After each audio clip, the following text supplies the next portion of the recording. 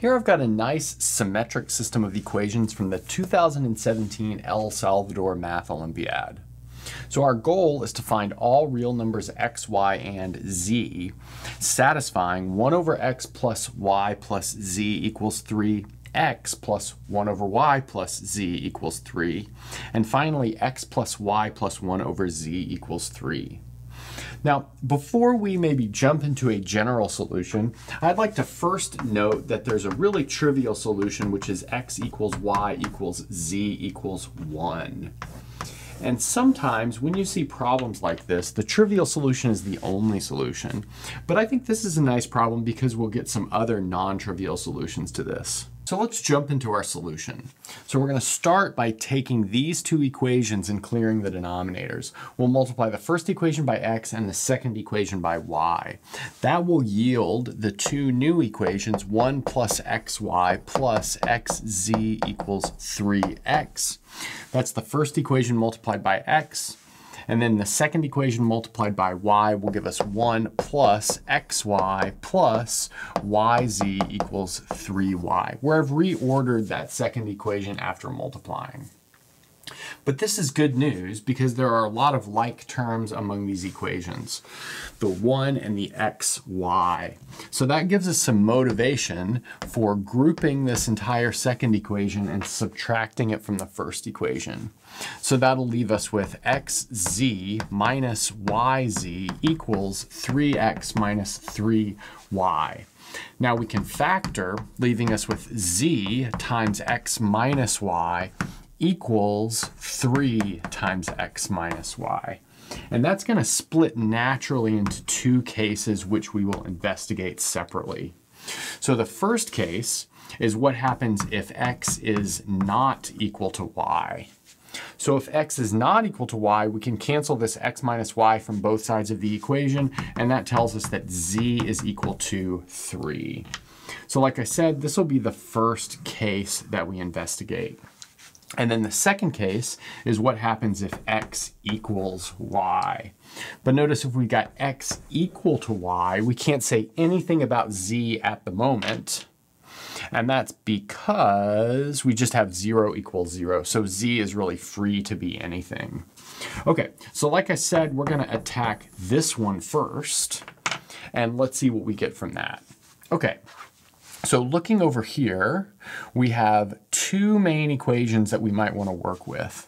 And that's because in the case when z equals 3, these two equations really tell us the same information.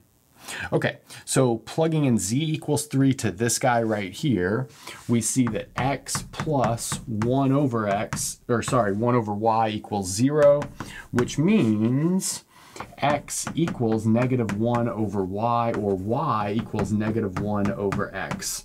That's because there's some nice symmetry in this equation right here. Okay, and then plugging z equals 3 over here, we see that we get x plus y plus 1 over 3 equals 3. So something like that.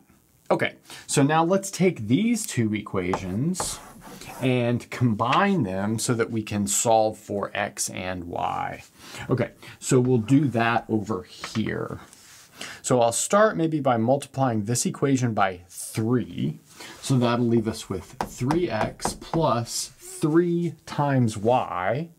But let's recall that y is negative 1 over x. So this is really 3 over x, and this plus changes to a minus.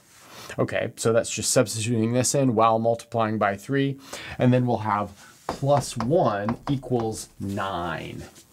So something that looks like that. But now let's notice we can move this around, leaving us with all of this is equal to 8. So we have 3x minus 3 over x equals 8. That really motivates us to further multiply this by x to kill the denominator, leaving us with 3x squared minus 3 equals 8x, which can be rewritten as 3x squared minus 8x minus 3 equals 0. But now using the quadratic formula, we'll have x equals 8 plus minus the square root of 8 squared, that's 64, minus 4 times a times c, that's plus 36, over 2 times a, that is 6. Now 64 plus 36 is 100. The square root of 100 is 10. So this is shaping up quite nicely. We have this is 8 plus minus 10 over 6. So that's going to give us 18 over 6, or let's see, negative 2 over 6, which is negative 1 over 3. Okay, well, let's notice 18 over 6 is equal to 3. So actually, this is kind of a symmetric solution here.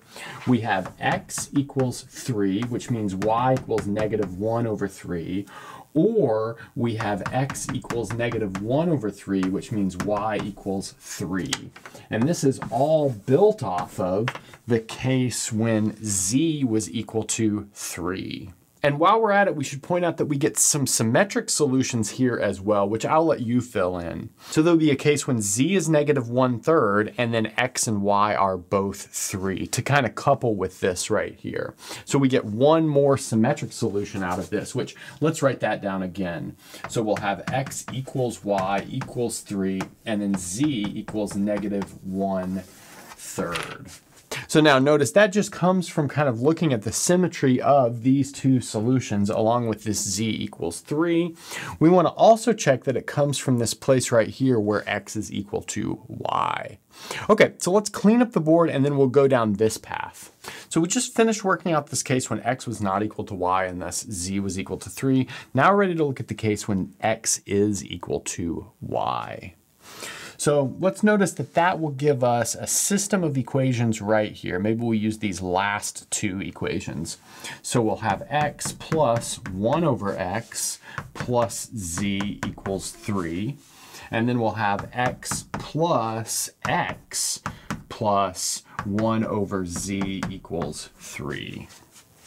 Okay, but now notice this tells us that 1 over z equals, let's see, it's going to be 3 minus 2x, which tells us that z is equal to, let's see, it'll be 1 over 3 minus 2x. And you might be worried about dividing by that, but it's pretty clear that this 1 over z term is not 0.